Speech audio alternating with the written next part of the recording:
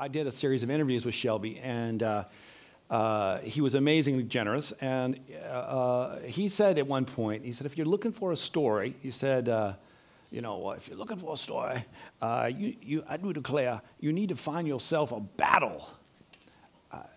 He said a battle has its own kind of natural beginning, middle, and end. It has its own compression of geography and of chronology, and obviously, you know, has conflict.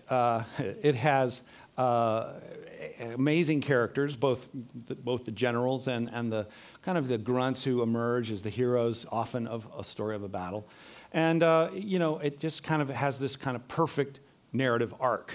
For him, that battle was Shiloh. That's how he got his start in the whole Civil War thing. Ended up spending, what, 30 years working on the whole war. But so I filed that away, and I was thinking, I'm going to find a battle. One day I will do a battle book. I'm not particularly a military historian. I'm not particularly into war, or I don't particularly come from a war family or military family. But I thought, you know, there's something just in a strict literary sense that's right about that. I'm going to find a battle one day. Then in 2001, I was doing a book tour for my story, Ghost Soldiers, which is somewhat a military book, but it's not a battle book.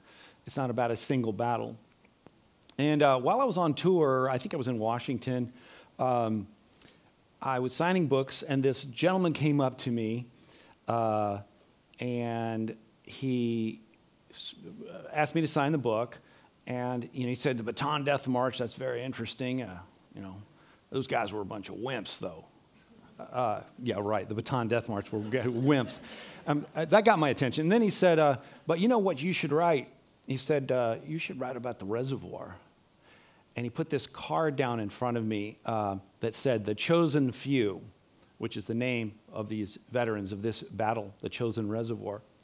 And then I noticed that he was missing several fingertips on one of his hands, which he said was from frostbite from this battle, which was fought in negative 35-degree weather. And, well, that got my attention, too. And I'm embarrassed to say I had never heard of it. I had never heard, like I think a lot of Americans, I had never heard of hardly any of the battles of the Korean War. And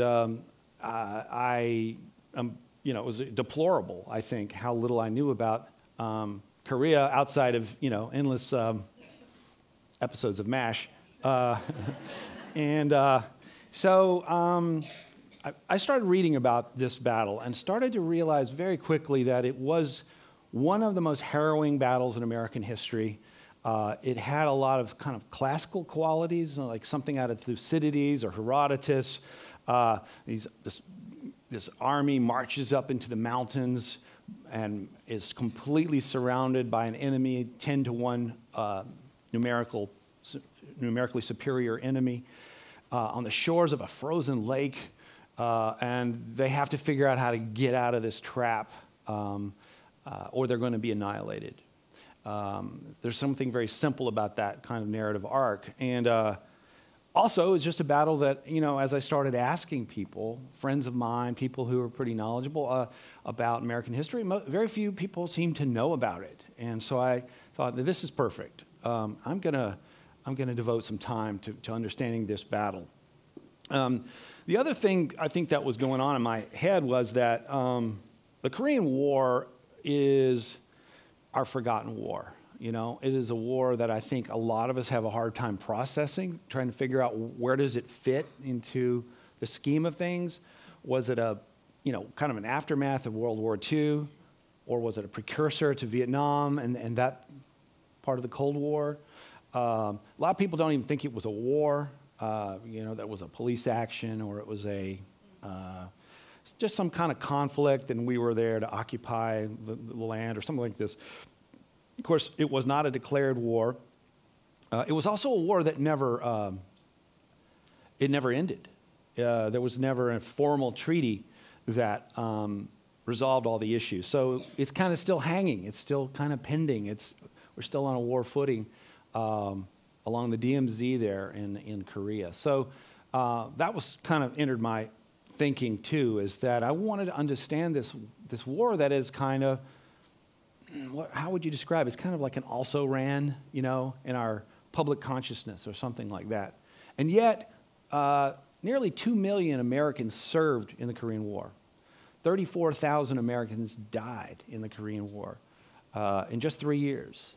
It was a war, and it produced some hellacious battles, some heroic battles, and foremost among those, clearly to me, was the Chosin Reservoir, as I began to look at some of the other battles.